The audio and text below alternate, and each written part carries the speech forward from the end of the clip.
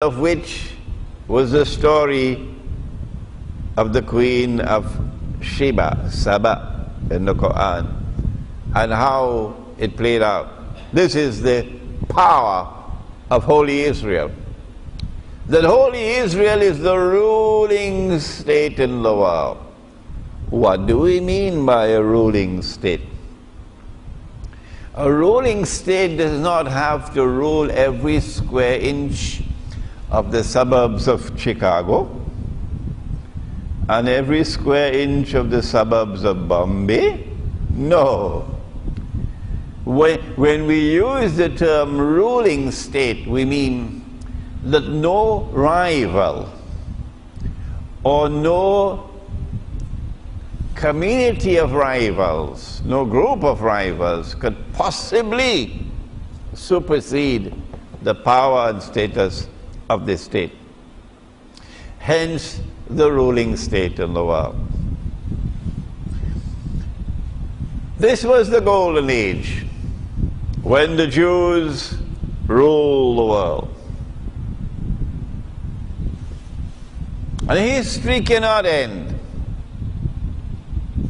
until that golden age is restored.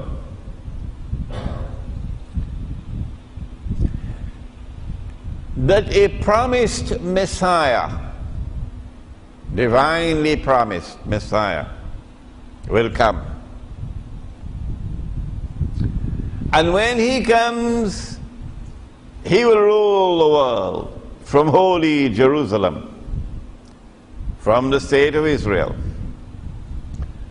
And this will bring back that golden age.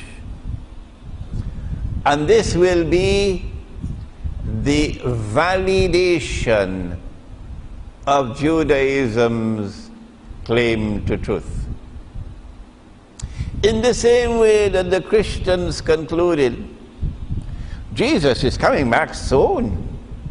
Here is the evidence. Here is the evidence that Israel has been restored. So Jesus is coming back soon. All the Christians believe that. So too, the Jews of the world are living on the edge now, biting their fingernails in excitement. Why?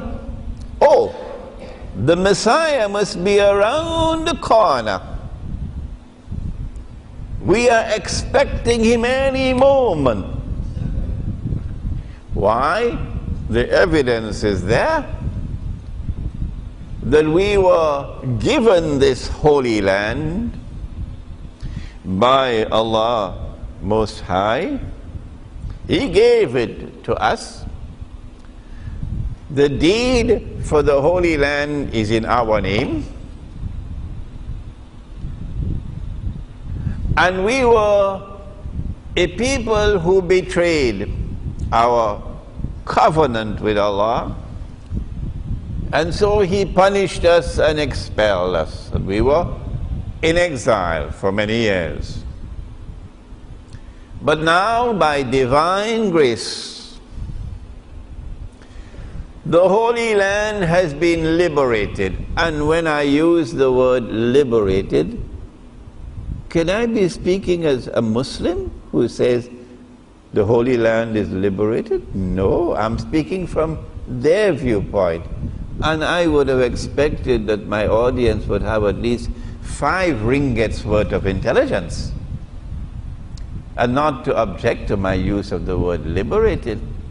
I'm speaking from their perspective.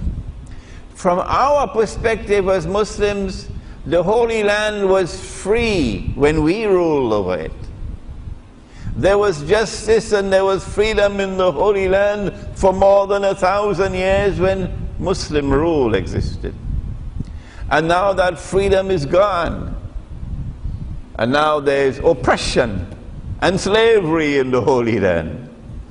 So it's no longer a liberated territory. It's now an occupied Holy Land. This is our perspective. But we are speaking from their perspective. And 5 ringgits worth of intelligence could understand why I use the word liberated from their perspective. So the Holy Land is liberated. That means that they are now excited. And then we return to the Holy Land to reclaim it as our own from their perspective. Why can't people understand? It is simple English that I'm using. I can't speak Bahasa. So they are even more excited now. And then a state of Israel is born in 1948. And therefore the excitement increases. And that state of Israel grows and grows and grows in power until it is now poised to take over from the United States as the next ruling state in the world. That takeover cannot take place without the crash of the US dollar. And this is why the US dollar is now being deliberately dismantled. It's not happening by accident. It was planned long in advance.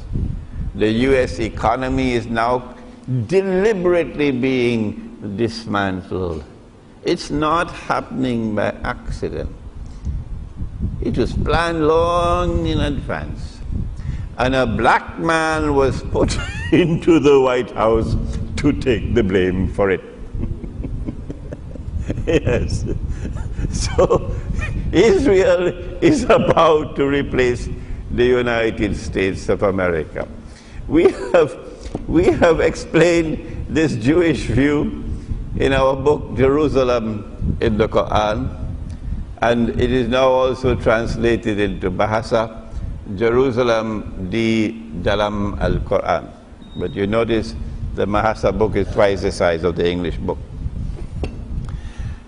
And so they are living on the edge now, biting their fingernails in excitement that the Messiah is about to come. And when he comes, it will validate the Jewish claim to truth. They are convinced that history is moving in that direction.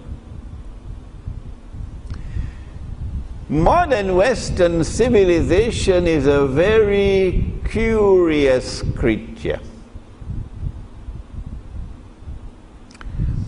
It emerged in history in a very mysterious way. The more we look at it, the more it looks like a rival sunrise to the one ordained by Allah. This is our sunrise, the truth. In our sunrise, the sunrise is from the east. And the truth therefore comes with that sunrise from the east. But modern Western civilization has come to rival truth. Rival the truth which came with Abraham alayhi salam. The truth which came with David and Solomon and Jesus alayhi salam. Rival the truth which came with Islam.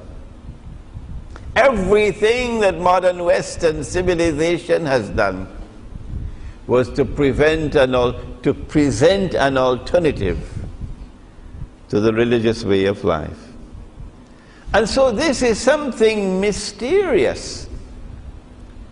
This could not have emerged by accident. It looks like a plan at work. And there are those who have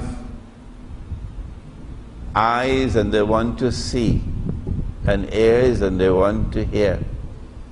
and hearts and they want to understand it.